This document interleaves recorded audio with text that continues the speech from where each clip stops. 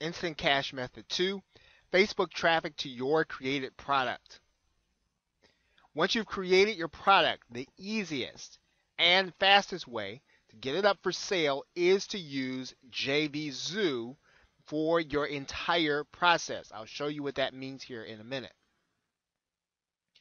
JVZoo will not cost you any money up front, as it has a site builder in place in case you don't know HTML and don't have a designer budgeted. You will want to make sure that you have a file that is deliverable and protected by the download section of JVZoo, and that file will need to be a maximum of 128 megabytes. Now let's take a look at JVZoo before we start our discussion about Facebook in particular. Okay, I am literally inside of the product creation screen for JVZoo right now. So you're just going to go and add a product or create a product inside of your JVZoo account. And when you do that, you're going to notice some basics here. I have filled in some of this information already before we started this video. Obviously, you're going to eventually want to allow sales. You want your product to show in the marketplace, and you want to make sure that you're doing a good description, because when people are searching for certain products in order to promote or certain products in order to buy, you want to make sure they find your product if it is relative to what they want. Okay? When you start thinking about affiliates, okay, you're going to want to start thinking about what you want to pay them. Generally, 50% is the going rate if you're going to have an affiliate. And more than likely, you're not going to be putting together prescription or subscription, but you can do that here. You can limit the number of the product that you are going to sell.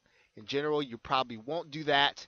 Now, I just put in a dummy support address and a dummy support URL. Okay, now a couple of keys here. For the sales page, we're going to use the JVZoo Instant Sales page.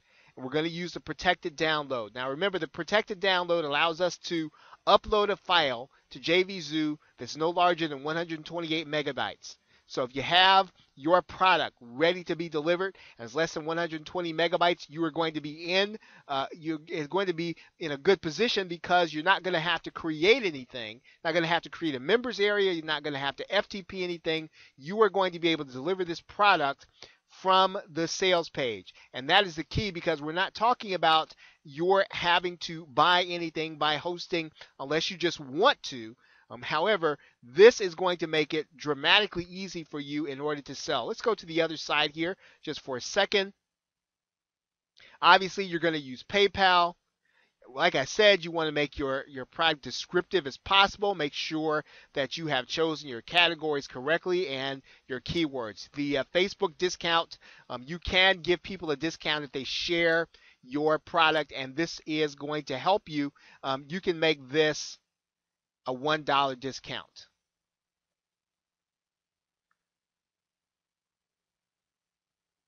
Right now, the other things are sort of things that you can implement along if you want to. However, for the most part, this product is pretty much ready to go, where we can start looking at the instant sales page.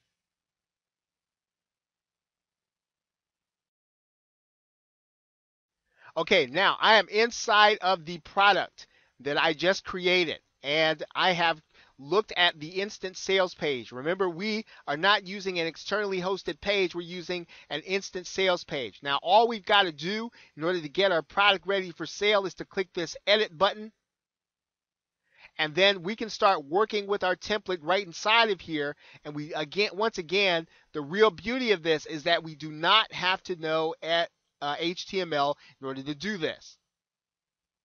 Okay, we are going to want to make it look like a sales page. We want to make it look attractive. We want to make it look appealing. But if we want to get our product up and running, this is going to be a dramatically quickly way for us to be able to do that.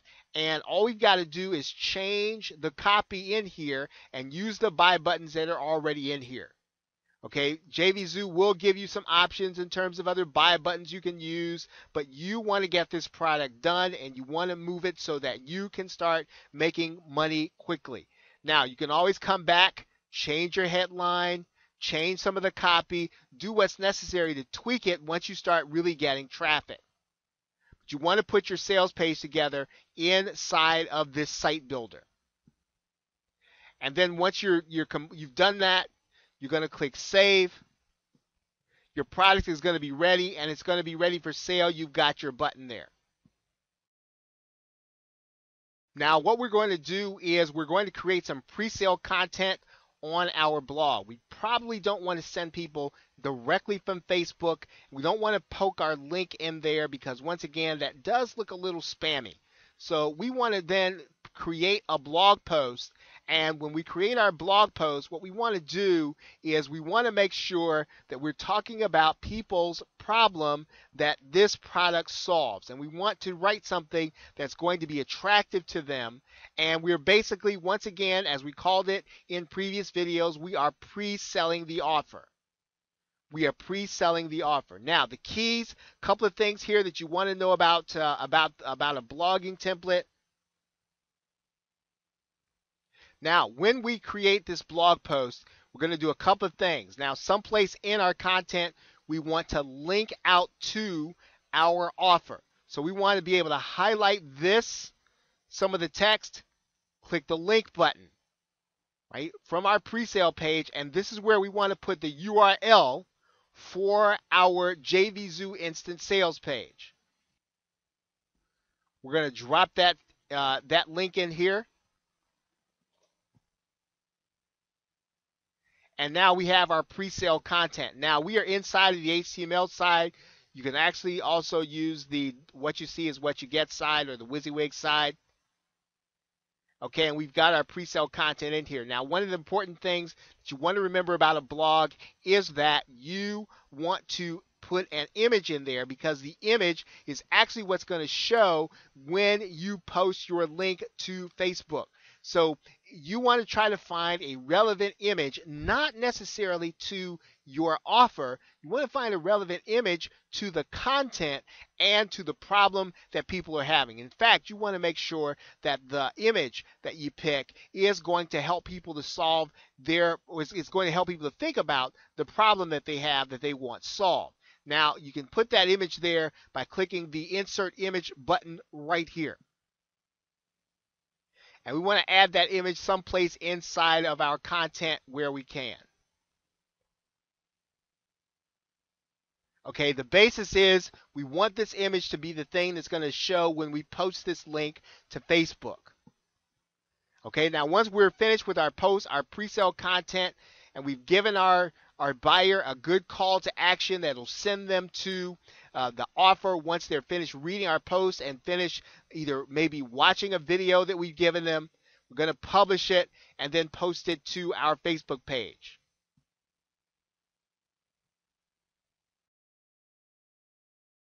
The reason we are using Facebook traffic to send it to our own offer is because we have built typically you've already built a trust relationship with those people that are on your Facebook page and those people that you are following and that are following you.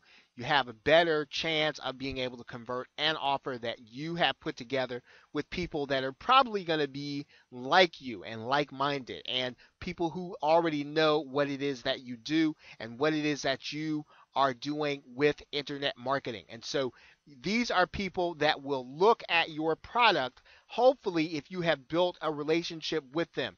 Now, we're not talking about using a fan page in this particular case. We're not talking about building up a fan page. We're talking about using your personal Facebook page in order to let people have this access to this offer.